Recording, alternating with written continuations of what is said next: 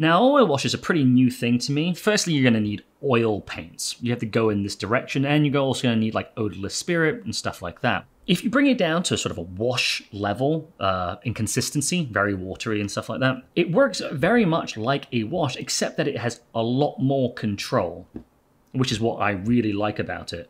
Because it works much like a wash, where it wants to go into the recess, if we take our brush and we're careful with the oil, we can literally poke it into a recess and it will spread only in the recessed area. And the nice thing about the wash part of it, or the oil side of it, is that you can actually take it off, especially if you get it elsewhere. All you need to do is use a little bit of the spirit and you can rub it away. It won't even impact anything about the acrylic paint that you worked with. It won't take it off or anything like that. It's almost like you're letting the paint do the work for you, rather than you having to like be meticulous in drawing a line around the element.